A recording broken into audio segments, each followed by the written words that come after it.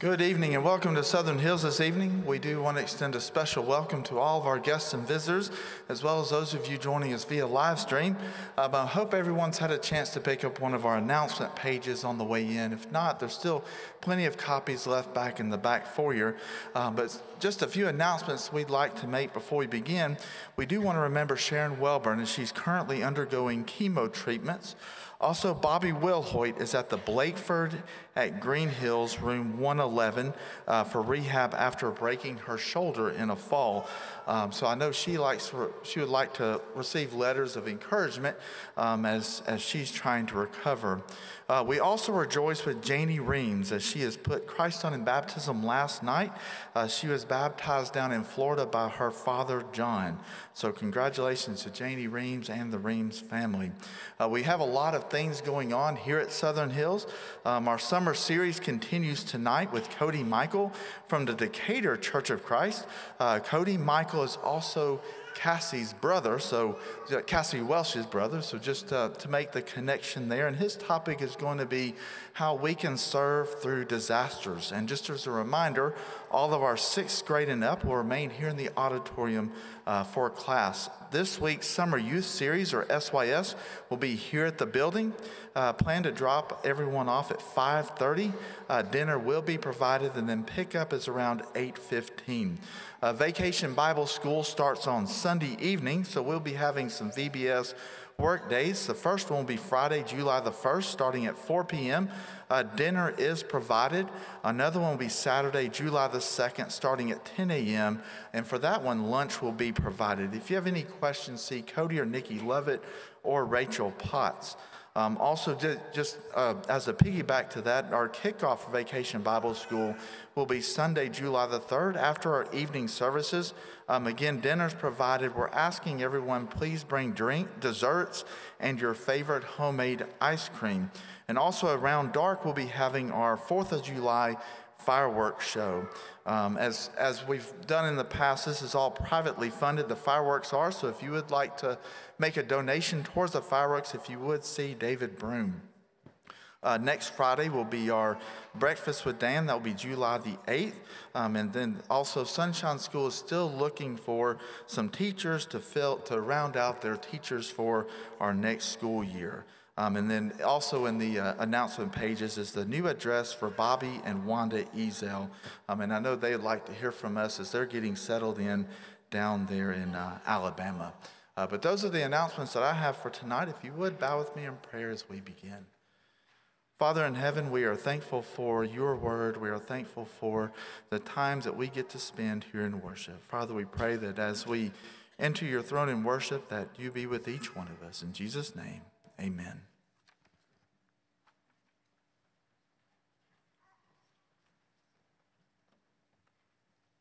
Good evening. So good to see each and every one of you here this evening. Let's start out our service with number 501, number 501, O Worship the King. O worship the King, O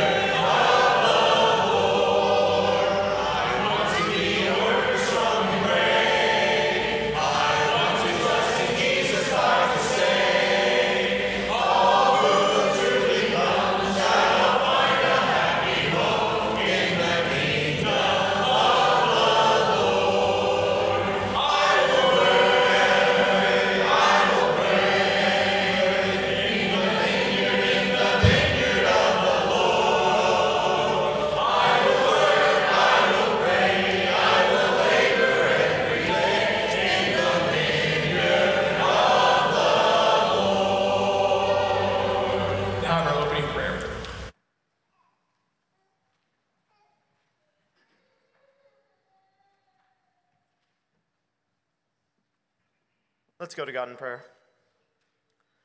Lord, we come before you this evening, grateful for another opportunity to gather as a Christian family.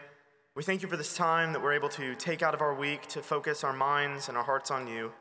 We pray that we take this message that we're about to receive from your word, that we're able to apply it into our lives, that we don't just hear it, that we're able to act it out, that we're able to enact it within our lives. We thank you for your word that you've given us, that we can study, that we can know how to live our lives, how we can become that living sacrifice and reject the world.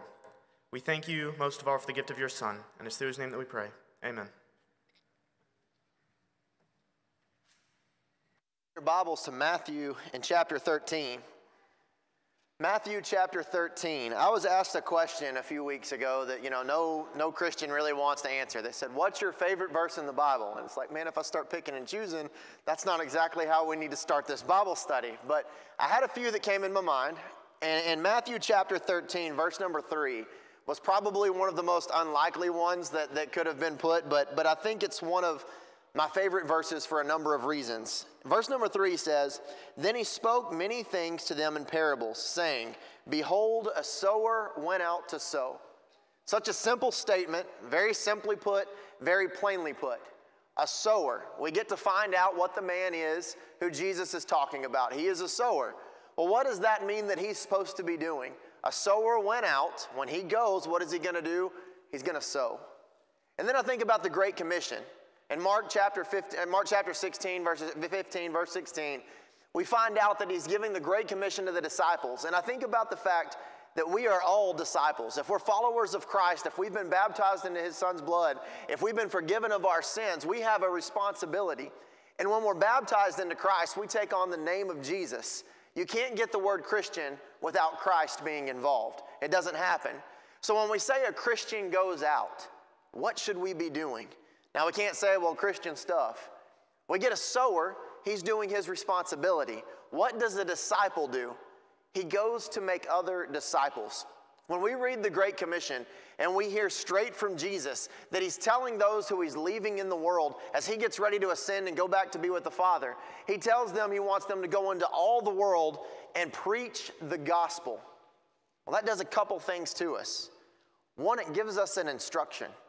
What are we supposed to be doing when we go?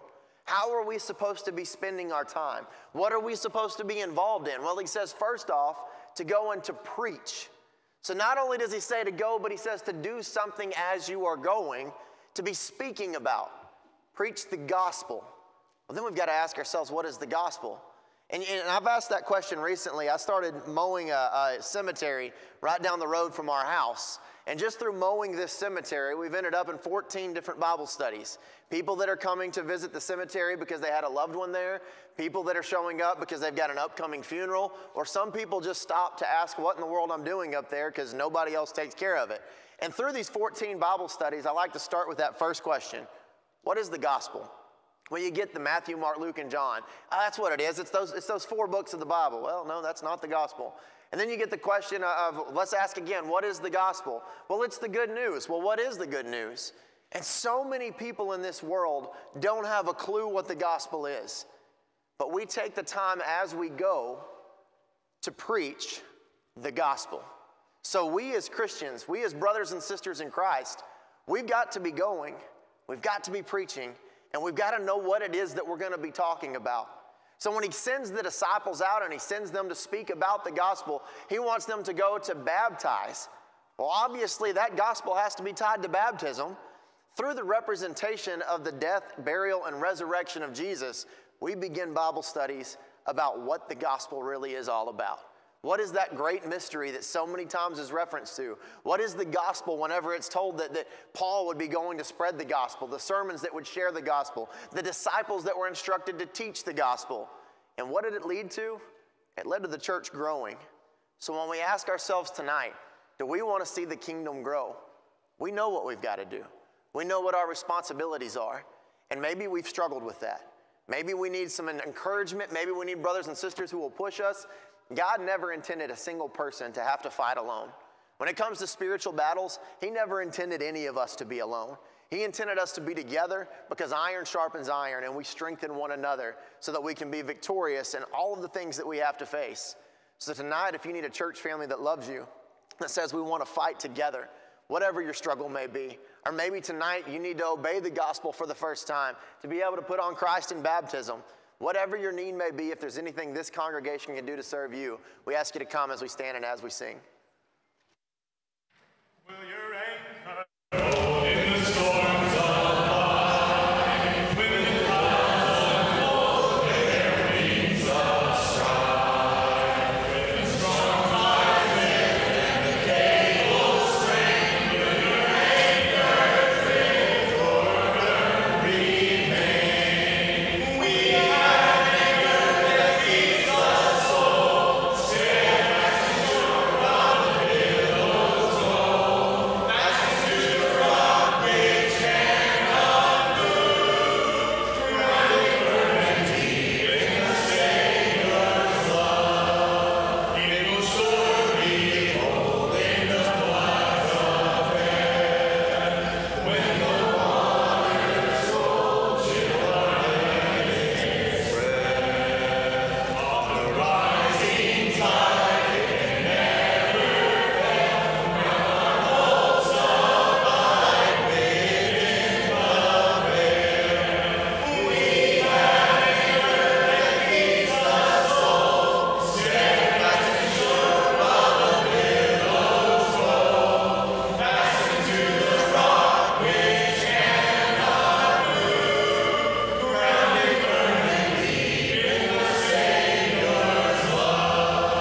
When our eyes behold through the gathering night the city of gold, our harbor ride, we shall anchor fast by the heavenly shore, with the storms all past forevermore.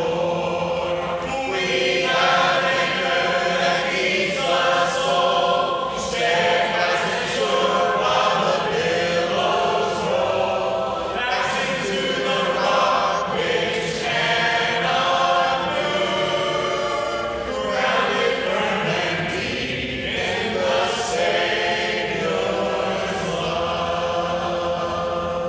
We're so happy that each and every one of you could come out here to worship with us this evening here at Southern Hills. Thank you, Brother Cody, for that lesson. We do have classes prepared for all ages, and again, the 6th grade and up are to remain in the auditorium. But if you're visiting with us, we want you to know that you are our honored guest, and if you see a member, please be sure to ask them what class to go to and ask any information here about Southern Hills. Hope you can all come back for our Sunday morning service at 9 a.m. Before our closing prayer, let's sing number 234, Higher Ground.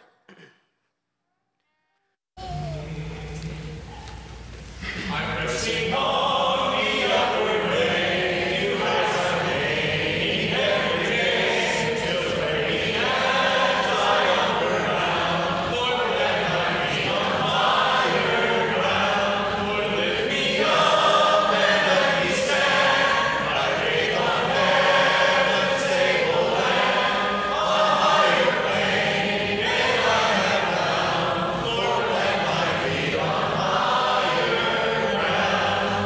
To scale the utmost high and catch a gleam of glory bright, but still I'll pray till at I found. Lord, lead me on to higher ground. Lord, lift me up and let me stand, my faith on heaven's stable land. A higher plane than I have found. Lord, let my feet on higher ground. Closing prayer.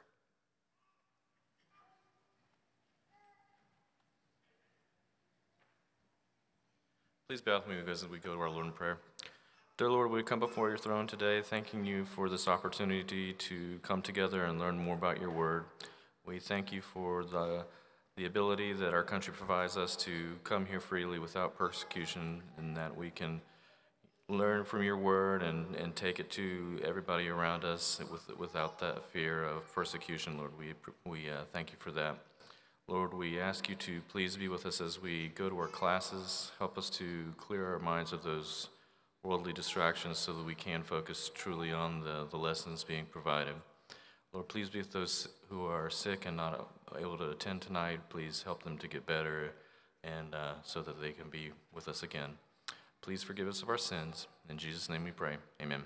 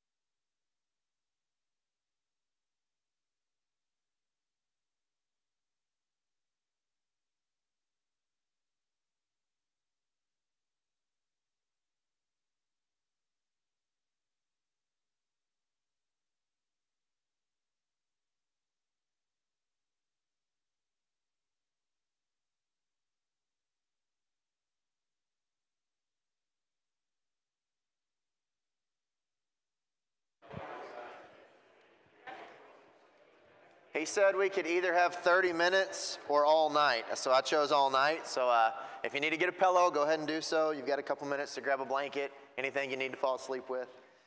You'll open your Bibles to Matthew chapter 25. That's where we're going to begin today. Matthew chapter 25. I'm going to ask a question. He said sometimes people talk, sometimes they don't, so we're going to see what happens. Who in here has ever been on a disaster relief trip? Got two. All right. If either one of you mind sharing, what's your most vivid memory of being on a disaster relief trip? Just the appreciation of the people who were receiving the help. No doubt, no doubt. That's definitely a big one. Did I have somebody else? Thought I saw another hand go up for a second. I was about to get excited. That would be two people. As you think about disasters and how do you serve somebody in a disaster, it comes down to a lot of different angles because everybody's disasters are different. You never experience the same thing twice when it comes to devastation. There's emotional losses, there are physical losses, there are spiritual losses, there are all sorts of different things that tie in to what it means to go through a disaster. And I'll share with you a little bit of what we do from not just Decatur, but we've grown in what's called Project Unify.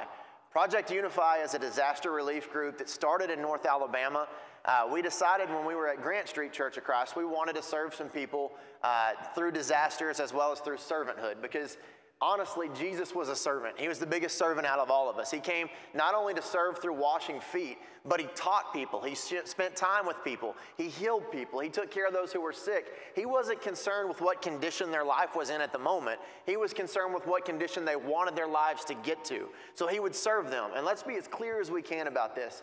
If we're going to get to heaven, we can't do it without following Jesus' example. If we're going to get to heaven, we have to be a servant.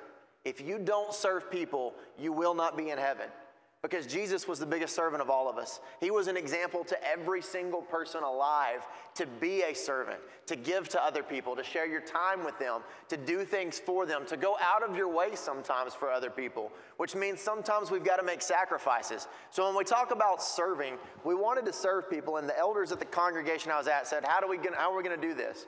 I said, well, let's look at buying a truck and buying a trailer. And they said, well, why do you want to do that? And I said, because I'm not good at very many things. But physical labor is something that anybody can do, so I know I can do that. So we got a truck and we got a trailer, and we decided from that point forward, we were either going to serve locally or we were going to haul food to different places. So about a week after we bought a 2002 F-250 and a 16-foot enclosed trailer, about a week later, Hurricane Florence is sitting on the coast of America, right off the North Carolina shore. Hurricane Florence moved on, and if you remember much about it, in 2018, it just stopped moving, and it dumped rain and rain and rain and rain and rain. So we started telling everybody locally, if you'll help us fill this trailer up, we're going to take it to people in need. And so they filled it up with snacks. We had 3 totes of Oreo cookies. That was probably the most tempting thing I've ever experienced, of not eating the Oreos on the trip, because they're supposed to be there for somebody else.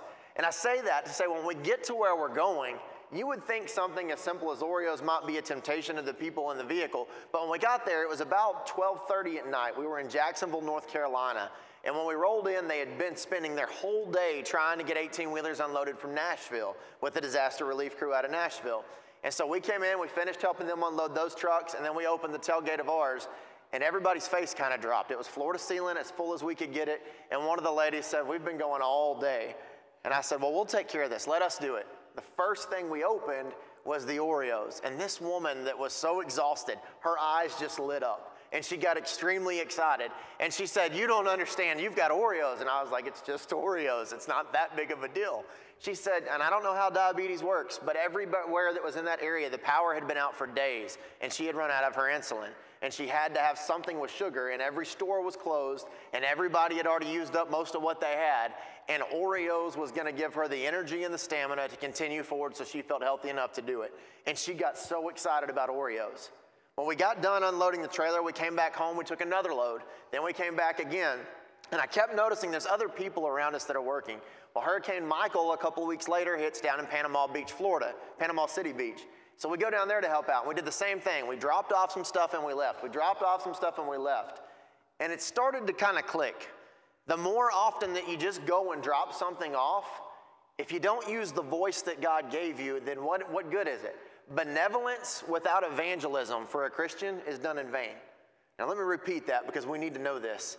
Benevolence without evangelism for a Christian is done in vain. What I'm saying is that God blessed you with something to give to someone else. And if we're not evangelistic with it, then we might as well take the name of the church off and just be a benevolent group. But if everything that we've been blessed with by God is intended to bless someone else, then we've got to give God the glory.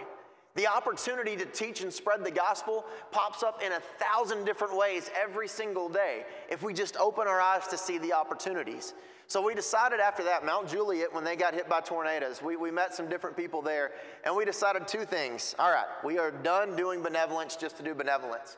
Because when you only do benevolence, you end up patting yourself on the back because you did a good job, you feel great about what you did, and you come home to try to go after the next pat on the back. But when you go at something and says, let's make this about 2 things. Let's make it about the kingdom, and let's make it about saving souls. Okay, so the kingdom means it's bigger than any one place, because that includes all of us. So we decided what we're going to do is we're going to be a central hub. We'll be the location that has the truck and the trailer. Let's reach out to other congregations and see what strengths and talents they have. So Decatur Church of Christ is now where Project Unify is based out of.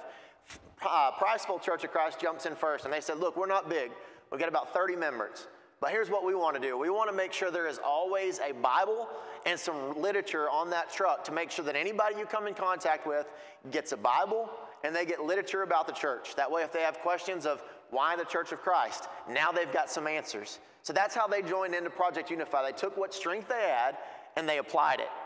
Priceville Church of Christ started it, then Flint, which Chris Preston will be here soon for y'all's Vacation Bible School. Flint was the next one to jump in. They said, we'll take care of all your cleaning supplies. Never again will you have to load cleaning supplies. We will take care of that. Well, then Hartselle Church of Christ, right down the road from them, jumps in. They're taking care of roofing materials. And one right after the other, North Alabama is starting to get a lot of congregations. And let me tell you this, most of the congregations involved in it now, about 3 years ago, wouldn't speak to one another. They had just sometime back in the 70s and 80s had a rift. They decided we're not going to talk to each other anymore, and they separated. Well, that division is not what God intended for the kingdom. The kingdom was stronger when it was brought together. And so all of these congregations that now we got over our issues from before I was even born, and all of a sudden we're working together again. Does that not bring God glory? That's what God intended for the church, that we would be a kingdom-minded people to support and help one another, no matter if it's 30 members in a congregation or 3,000. That they would bring their talents and bring what they're good at to the forefront, and we would work together. It was crazy because not long after that, we got ready to go to the next set of storms, and we get a phone call from a news crew.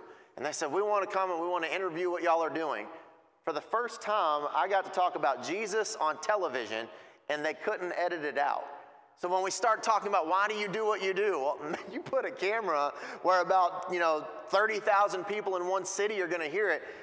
Give me a chance to talk about Jesus. Would that not be what you would do? Let's talk about Jesus. God started opening up these doors like crazy. Now we've got a group in Oklahoma at the Waterloo Road Church of Christ. We got a group in Ellijay, Georgia. We've got the Highland Heights congregation over in Lebanon. They joined in with us. They're all taking on different portions of Project Unify. We've got groups in southern Middle Tennessee that are joining in. And our goal is to one day, every single state would have a team for disaster relief with one purpose, to be evangelistic. If it ever falls away from the purpose of evangelism, then let's take the name of the church off of it and just do benevolence. If it ever gets to a point there's false teaching, let's take the name of the church off of it and let's just do benevolence. But as long as we get to be involved in this, as long as the kingdom is working together, the whole purpose is the evangelism, to set up Bible studies. I want you to see in Matthew chapter 24 is where we're going to be at. Matthew chapter 25, starting out in verse number 14. He said, for the kingdom of heaven is like a man traveling to a far country, who called his own servants and delivered his goods to them. And to one he gave 5 talents, to another 2, and to another 1, to each according to his own ability, and immediately he went on a journey. So what he's saying is this guy comes to these servants, and he starts handing out stuff. He says, I know I can trust you with these. Now the next guy, he doesn't say, I don't think I can trust you. He just lessens the amount and says, I think I can trust you with this. Then he gets to the last guy, and this 1 talent man, he doesn't say, I don't trust you. He says, I trust you, and I trust you with this. Take care of my things, and he leaves. He steps away. One thing that we can learn from the very beginning of this lesson is to lean on one another in a way we learn to trust one another. That we can learn to trust one another. What's one of the biggest things that hinders us from coming forward during the invitation? Fear of what somebody might think. We haven't learned to trust one another spiritually. We haven't learned to trust one another with our emotions. When we go on these disaster areas and we find people that are just struggling, so many places we've been, Laurel, Mississippi, when they were hit with a tornado, the hardest thing to do was to get someone to accept help because they barely had anything before the tornado and they didn't want to admit that the tornado hadn't touched their house, but they were in need. They didn't want to say it. Too much pride got in the way. Too much of I don't want you to know I'm struggling got in the way. Guys, even more important than any physical struggle you've ever had, when you're struggling spiritually, we've got to let one another know. We've got to learn to be there for one another. Jesus comes to all these different people. The woman caught in adultery, how embarrassed do you think she was? There's no way she wanted to have to say what she was doing. The woman at the well, when Jesus gets up there and he says, bring me your husband. And she says, well, sir, I don't have a husband. And he says, yeah, you've been married all these times and this guy you're just shacking up with. How much embarrassment and shame do you think could have been in that moment had she not started to understand who Jesus was? When we start to understand the role of a Christian, we can get over our embarrassment. We can get over our shame and we can fight together to overcome struggles. The same way in a disaster, you try to give resources to someone so that they can overcome whatever struggle they're in. When we were in Louisiana, this is one that just blows my mind. It was crazy, and it was kind of funny, and I tried not to laugh. I was sitting on the front porch of this RV. This lady's RV had rolled over on its side. We had set it back up for her, so she was back on all four wheels, and that's where she lived, in this little RV park. And we were sitting on the porch of it just talking. And so I finally asked her, I said, you want to have a Bible study? And she said, I'd love to talk about Jesus. And I said, are you a Christian? Absolutely. And so I asked her that question. Do you know what the gospel is? And there we went chasing rabbits. Well, it's Matthew, Mark, Luke, and John. Well, it's the good news. Well, it's something in the Bible. Well, yeah, it's something in the Bible, that's for sure. Do you know what it is? So we start studying. We studied for maybe 2 hours. And we got about 2 hours in, and she looks at me and she says, that Baptist preacher lied to me. And I did everything I could not to laugh. And I wanted to say, no, he didn't lie to you. He was deceived the same way Satan wanted to keep you deceived. And we've got things that we don't want to talk about. When I asked her what's the gospel, she missed the question the first time. So immediately, well, that's not what I meant. She was embarrassed that she didn't know the answer, and she didn't know what to do. And so many times we end up in the same shoes. We get embarrassed because we don't have a solution, when really we do have a solution. One another. The body of Christ is stronger when we stay together. So through that moment, we were able to teach the gospel. And immediately she said, so where's water at? And I said, well, the church building's about 5 minutes down the road. We jumped in the vehicle and straight to the building we go. She comes back and starts converting people all throughout her neighborhood, because that's what Christians do. When we talk about a tree that is going to have fruit on it, he's talking about whether we're making other disciples. An apple tree makes apples. A fig tree makes figs. A Christian who is a disciple makes other disciples. And so through that moment, she got over the embarrassment and the shame side of things because she didn't know an answer. And she said, okay, if I don't know, then show me. Maybe there's people within our own congregations that are struggling with emotional and spiritual disasters. How many men do you think on average are struggling with pornography addictions or language addictions or some sort of an attitude problem, and yet they don't want to admit it because they don't really know how to overcome it? You can't just turn it off and it go away. You've got to actually face the problem and make a plan to overcome it. The same way in a disaster that's physical, you've got to make a plan to overcome it. But we get so ashamed and afraid to talk about what we're dealing with that our disasters just remain disasters, until our entire lives are consumed with this fear of anxiety, this struggle, this strain that we don't know how to overcome. We feel so overwhelmed like we just can't see the light at the end of a tunnel. We get to a position where we don't even want to ask for help because we don't even know what help looks like anymore. We get so exhausted with thinking through things that we never take the steps of action to overcome what we're dealing with. And meanwhile, God's given us every answer we ever needed. You know what people in a tornado need? Servants. That's what God called us to be. Do you know what people struggling with the addictions need? Servants. That's what God called us to be. Do you know what people that are struggling with lust and adultery and fornication need? People that will serve them with their talents. There are therapists. There are people that will give you counseling. There are people that can help with physical disasters. There are people that can run skid steers and can run excavators. There's people that can write cards of encouragement. There are people that can make phone calls. There are people that can simply play a football game to realize, hey, I'm not the only athletic person in the church. All of a sudden, doors open like crazy because we start declaring our faith rather than hiding from it. We don't hide from disasters. We're servants. Jesus came to this world to give us an opportunity. So as we get down to that, he says he gives them all of these talents. He gives them something, and then he leaves and he goes on his journey. He trusted these men to do something with those talents, the same way he's given you a talent. I don't know what it is. I don't know what your talent specifically is for you. I don't know if you're a 5-talent person or a 1-talent person, but I can promise you God has given you a gift and a talent to be able to use for his glory. Are you doing so? So we get a little further in. Verse 16, then he who had received the 5 talents went and traded them and made another 5 talents. And likewise he who had received 2 gained 2 more also. These guys are out doubling things like crazy. They started out with just a little and boom, they're making more and more and more. They're going after it. The same way that, imagine how big the church would be if every person who had been forgiven of their sins would go out to teach someone else that they could be forgiven of their sins. Imagine where the kingdom would be today if that was our goal and our focus, and it should be. But watch what happens with this next guy. And get down to verse number 18.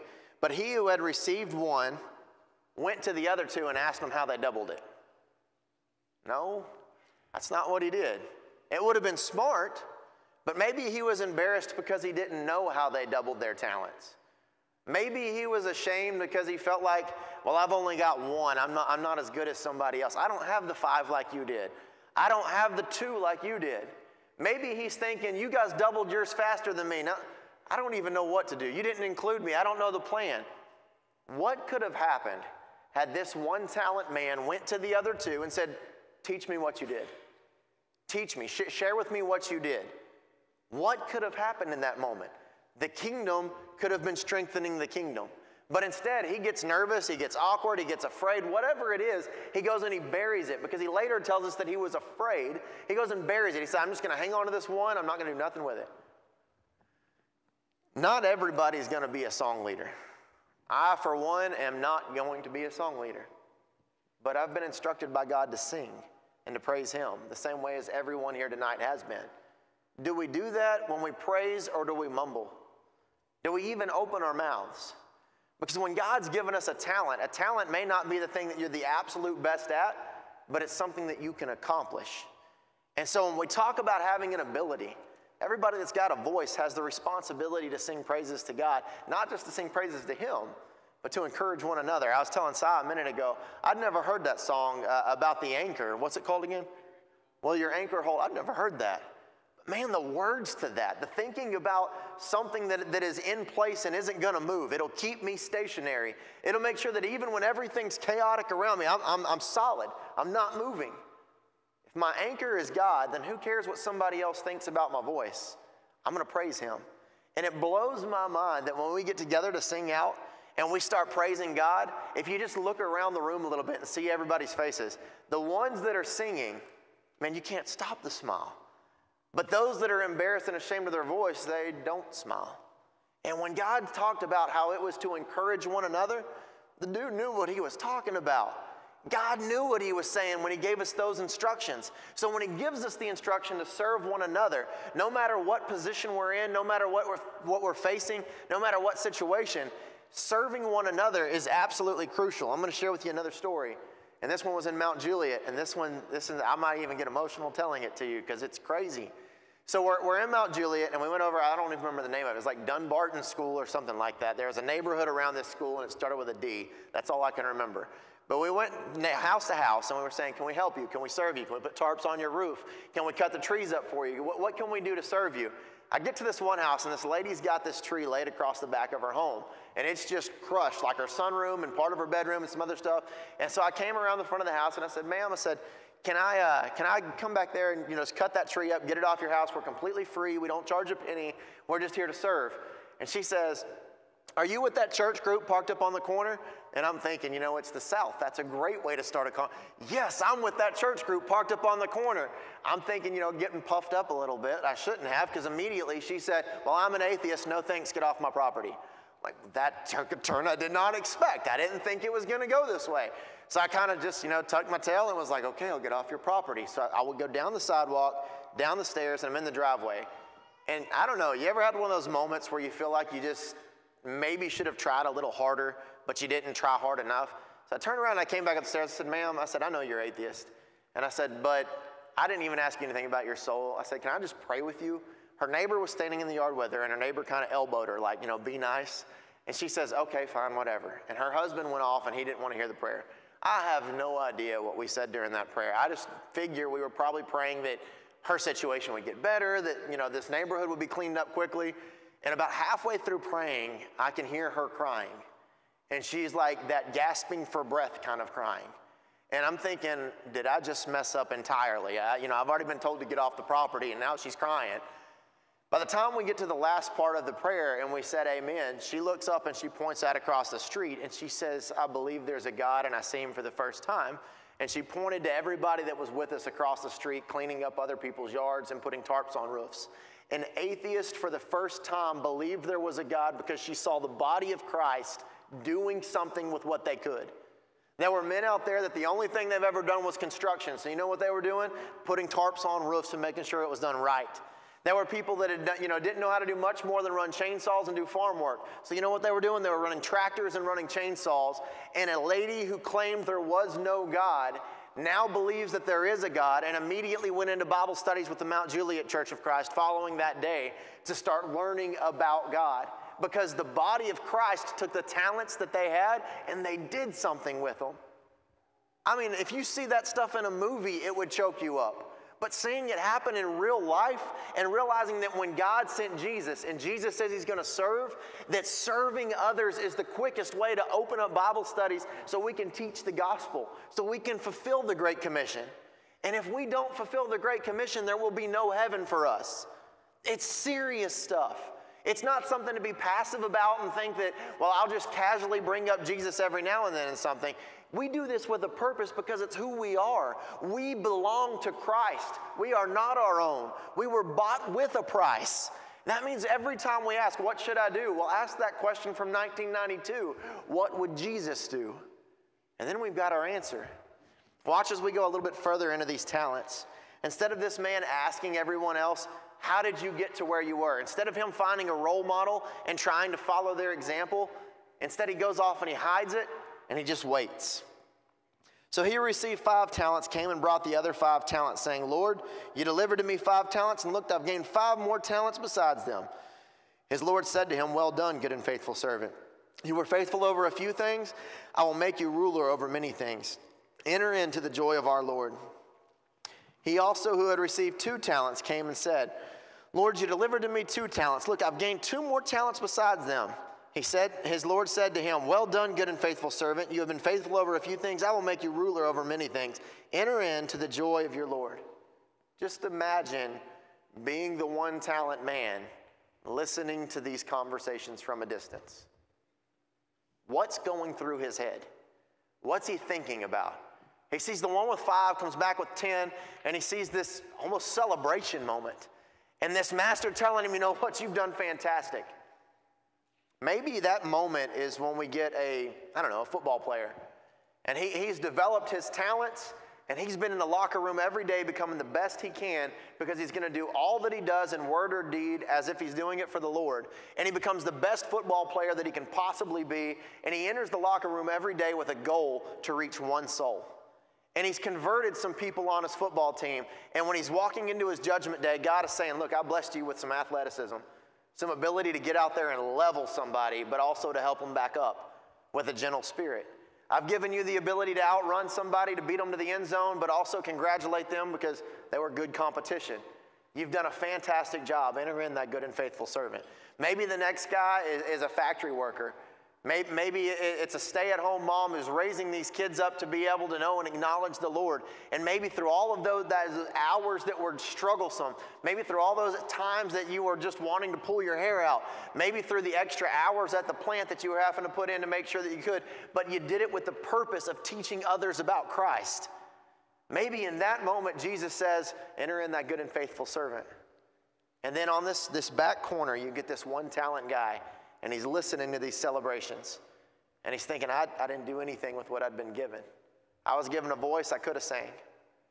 I was given the ability to read, I could have read Scripture. I could have been in my Bible daily, because what did Acts 2 teach us? They studied the Scriptures daily. If you're a Christian and your Bible's not open every day, I don't believe God's going to be pleased with how we're living our daily lives. Because when we're given the example to follow and we don't do it, how can we be pleasing to our God? I heard a quote, and if you look on Facebook, look up the Unscripted podcast with Robert Tips and Chris Donovan. And I was listening to it. They were reviewing kind of what we did last week. A couple of the guys here went to Little Mountain Ministry Camp. And they were going over it, and Chris Donovan made a statement, because all the things happening in America right now. He said, I'm afraid that we as families, as husbands and as wives, are more concerned about the situation that America is and not the situation that the kingdom's in. I want you to think about that. More concerned about the situation America is in and not as concerned about the situation the kingdom is in. And we get so caught up in politics. We're ready to argue about who's in the office, about what law should have been passed, about whether that law was right or wrong. The Roe versus Wade thing being overturned, that's fantastic. But if we're more concerned about the laws and who's in office than we are making sure that there are disciples who are being taught the reason that needed to be overturned, who cares if a law changes if we don't know the God that created the people? And so in those moments, we've got to realize some things, that we can sit in the back corner and not use our talents and not use our abilities. We can stay quiet and we can get really, really scared of our judgment day. Fathers, what do your kids know about God? Are you leading your home? In what way have you nurtured your wife in the admonition of the Lord? In what way have we led people to come to know Christ? Because if we don't do that, heaven will not be our home. I don't know how much more plainly to put that. But when we think about what talent God has given us, if it's football and athleticism, maybe it's running track, maybe it's basketball. Maybe you're really good at running construction equipment. Maybe you're the best homeschool teacher there has ever been. Maybe you're the best public school teacher there could ever be. What ways are you using the talents God has given you? Because watch what happens with this guy. And it's really kind of heartbreaking. Verse number 25 or 24. Then he who received the one talent came and said, Lord, I knew you to be a hard man, reaping where you have not sown, gathering where you have not scattered seed. And I was afraid and went and hid your talent in the ground. Look, there you have what's yours. Imagine your judgment day, your voice being in desperation. Is that where you want to be? Because the way that you live this life, the way you handle every single day, will determine what your voice will sound like on your judgment day. Is it in desperation? Or is it in confidence like Paul, who says, I've run the race, I've finished it. I'm entering into the kingdom boldly. Watch what happens when this master is going to tell him some things. Verse 26, but his Lord answered and said to him, you wicked and lazy servant, you knew that I reap where I have not sown and gather where I have not scattered seed, so you ought to have deposited my money with the bankers. At my coming, I would have received back my own with interest. I want you to turn to Luke chapter 13. Luke chapter 13. One of the things that we do through Project Unify and the disaster relief that we're involved with, we like to send groups. Like I said, the cool part is we've grown to the point that we've got more than one state involved. I think right now in total there's 13 congregations that are part of Project Unify. And what we do is we say, okay, so if a hurricane hits in Louisiana, the first congregation to go is always Decatur. We try to be there by the next morning. We want to be there as quickly as we can, because if you're not there quickly, every group and their brother comes in, and then all of these Bible studies are being set up by denominations, and there's a ton of false teaching, and people that are already emotionally broken are being led astray by false teaching and false hope. So we try to get there quickly because this is urgent. God tells us about meeting urgent needs, and that's what we need to be doing. So we try to get there by the next day after a disaster. We'll stay for the first week, and then when we get ready to leave, the next congregation will come to take our place. So Alabama takes the first week. Then Oklahoma is going to come in the next group. Then Georgia is going to come in the next group. And the reason we do that is for the relief portion. There is no man that is a part of Project Unify that can stay on a trip more than 5 days unless he is single and retired. One of the two. Because our men spend enough time away from home as it is. And if we go on a disaster relief trip, we need to get home to teach our families why we did what we did. Our kids need to hear the stories of why we're serving other people. Why are we spending that time? Because even more important than the serving out and abroad, you've got to get your family to heaven. You always hear people say, Noah got his kids on the boat. There may have been issues there, but he got his family on the boat. When we talk about going out somewhere, we've got to come home.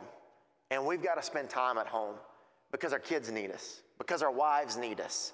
Because we need that family dynamic to be stronger than it's ever been. Because the world is attacking our families harder than they've ever attacked them before. And we've got to do something about that. So let's say you go to Louisiana for 5 days. You come home, what are you going to do? You're going to share that with your family. Tell them what you've done.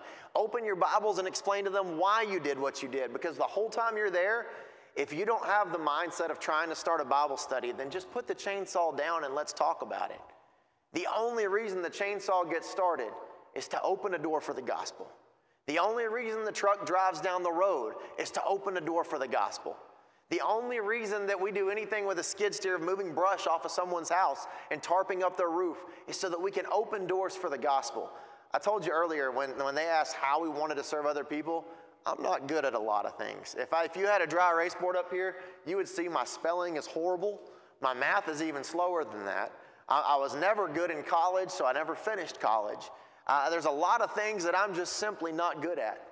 But when God's given you a talent and an ability, what will you do with it? I'm pretty good at physical labor. Anybody can do those sort of things. And I'll take you back to our in-town stuff. there's not always a disaster. And this year's been kind of interesting. There's not been any long-term tornadoes early on this year. So we haven't done a whole lot of stuff disaster relief related. But what Project Unified does very good is we don't just let equipment sit. If God's blessed you with something, he sure doesn't want it to dry rot. Amen?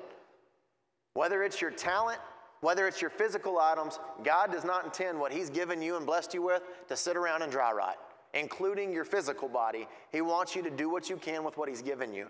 So we take our equipment and our stuff and we go out and we serve the community. The Highland Heights Church of Christ, they've got a 2001 F450. That was our second truck we ever purchased. We drove it for a little over a year. When they joined, we gave it to them, and now they're in charge of running that truck. We've got our 2012 F450, and then there is a 2002 Freightliner ambulance. It's a huge ambulance that's in Oklahoma, and they use it for Bible studies because it's air conditioned. So every one of us has something we can serve with in the community. So we started taking care of a cemetery up the road. I called the state, they said they didn't own the land. I called the county, they said they didn't own the land. I called the city, they said they didn't own the land. Finally, I got with a historian who knows about it in North Alabama. No one has ever claimed the land this cemetery sits on. Nobody ever staked it back whenever they first founded the country, when they first got Alabama going. Nobody has ever claimed this land, so it belongs to no one. If you want a burial plot for free, go up to Grange Hall Cemetery. You can put anything you want out there and nobody will stop you. I know that because the homeless people that pass away in Decatur, guess where the cemetery, the funeral homes put them? They go out to Grange Hall Cemetery, dig a grave, and leave it unmarked. You have no idea where most of the graves are unless someone's done the research. So I just decided there's 16 Civil War graves. There's some that predate the Civil War. There's lots of different ones with all kinds. There's even a rock with a sign next to it, and all it says is, "This rock killed Eddie Thixton." Nothing else, just a sign that says, "This rock killed Eddie Thixton." The story goes, he rode his horse. He had fallen asleep on his way home in the Civil War. He fell off of his horse, busted his head on the rock, and he bled out right there. And that was that's all that's left. So I started mowing it and weed eating it. I'm not good at many things. I can do physical labor. So I started mowing and weed eating. And time after time, people that were grieving because they had just lost someone would be sitting next to their grave, and I'd just come over and say, "Hey, tell me about your family member. I'm going to keep their grave as clean as I can for as long as I can." And they'd give me stories about their mom or their dad who had passed away, about a grandparent, one family that had lost 3 of their children in a boating accident, all under the age of 16. And you find out these stories, and you learn that somebody's grieving and they're struggling. And that opens a door to offer hope, to offer something better than what they currently have when we start talking about the gospel. And when you're sitting in a cemetery, 14 Bible studies in a month and a half, that blows my mind. I didn't even know that was, never in a million years did I think that would happen. But those doors keep opening, and we've got to ask ourselves, what will we do when the door opens? Well, when I've got too many Bible studies that I can't do them all on my own, guess what I've got to do? What the one talent man didn't do. I've got to bring someone else into my situation and say, "I need your help. Can you go study with this person? Can you go study with that person? Can one of my elders take this family? Can one of my co-ministers take this family? Can one of our members who hasn't done anything in a while, well, they go study with this person?"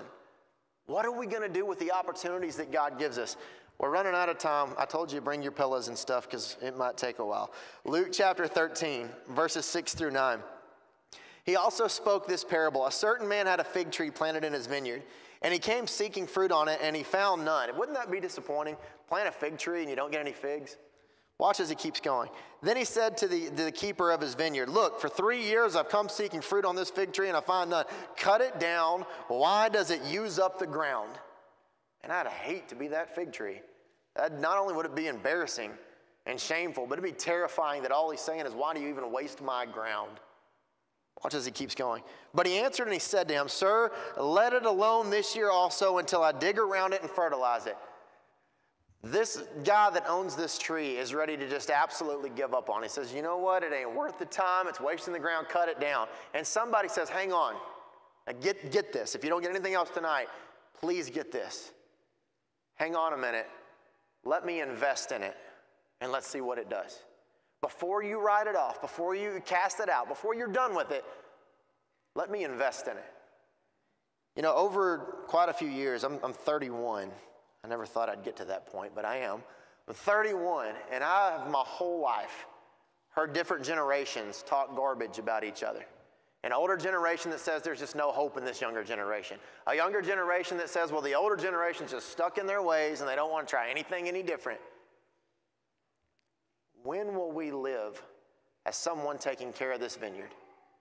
And say, I get that things are not the way we want them right now, but give me a minute and let me invest in it. Think about that. He's saying, let me dig around it, let me cultivate, let me fertilize, let me put something healthy around it and just see what it does. Just see what it does. Rather than talking about it, let me do something about it. Rather than just complaining about it, let me try. Let me make an effort. And so here in this moment, he's saying, you're ready to give up on something and tear it down. Many places that we've been, we were in Ohatchee, Alabama.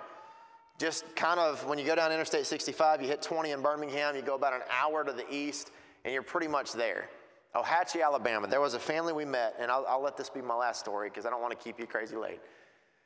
And this family had left their house. The wife had called the husband. She said, there's a tornado on the ground. You need to get out of the house and go to the storm shelter. They lived in a single wide trailer. They were raising their grandson. And so he says, all right, I'll go right now. He waits a couple minutes, gets in his truck, and pulls out the driveway, turns off the road, looks in his rearview mirror, and watches his mobile home come apart. It's thrown up into the trees. It's scattered everywhere. If you remember, this was last year. If you remember, in the middle of Alabama, there was 5 people that died during a tornado. The first 3 people that died were in the house that was in front of his mobile home. They were in a brick home. It destroyed it and killed 3 of the people that were living there. It then ripped apart his mobile home. He was in his truck driving down the road watching it happen. Threw the mobile home up into the tree line, then hit the house behind him and killed 2 more. The 5 people that died were on the same street as this man. And so as we looked around and tried to figure out what are we going to do about this, he says, I'm just ready to give up. I just don't see the point. And so we talked for a little bit, and we ended up getting a phone call. And this is going to take me a minute. This is good. So we get a phone call from a lady, and she says, you guys do Project Unify. I've heard about what you do. I have a mobile home that's a double wide. I want to donate it to you. Would you take it? And so I said, absolutely we would. It's in Tuscaloosa, Alabama. I called this family back, and I said, guys, don't give up. Don't give up. We're about to do something. Just hang in there for a minute. So we ended up finally getting the mobile home moved from Tuscaloosa. It was a 2.5-hour run on the interstate for the mobile home. It gets there. The congregation I'm a part of stocks it all, packs it full of stuff, refrigerators, the furniture that they needed, the heat and the air unit that they needed, the dishes, the vacuum cleaner, everything that they would need to survive. They stock it full, and it's fantastic. They didn't give up. But I didn't realize some other things that were going on that are even more incredible than that. So I get back on the phone, and this is a matter of like 5 months. I get back on the phone with the lady that had donated the trailer, and I just wanted to thank her, and I wanted to say, you have no idea what a blessing you've been. She says, can I provide homeowner's insurance on that trailer for the next year? The people that lived there before didn't have any insurance. They had given up all of their insurance, emptied their savings to pay off their mobile home the day before he watched it get torn apart. So they didn't have anything. And so she takes care of all this, and I said, why are you doing this? And she was telling me about the tragedies that she'd been through over the past 1.5 years, that she had lost her husband, and it was a heartbreak for her. She had lost her son. Her son was the one who lived in that mobile home that she donated, and that all the stuff that was in it, the furniture-wise that was still in it, was his, and she had just bought it for him before he passed away, not knowing that he was sick with cancer that they didn't catch. And so as we talked for a little bit longer, she says, where do you worship? I said, I worship at Decatur Church of Christ. Where are you? She said, I live in Hartselle, like 10 minutes down the road. It's not far at all. So she comes to meet with us, and she started asking a few questions. And through all of this tragedy, again, serving in disasters, this lady was just trying to find something that would fill an empty spot within her. And I asked her, I said, I'm just curious, do you know the gospel? And we started those questions. And the lady that was trying to help someone else to hold on was immersed into Christ 6 months after she donated a trailer to a family that thought they had lost everything.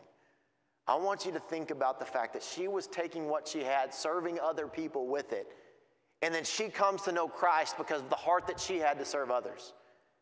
The doors that God opens are unstoppable when we choose to walk through them. The doors that God opens will take you places that you had no idea they could. They will lead people to Christ that you never in a million years would have dreamed. A lady willing to donate a mobile home after hearing everything that she had been through, I would have thought she was a member of the church already. I had no clue. And through all of that time and months of just talking, finally something clicked. Ask her what the gospel is. Why didn't I ask that day one? Why wasn't that our first conversation? A lot of times we assume things when we don't really know all of the answers.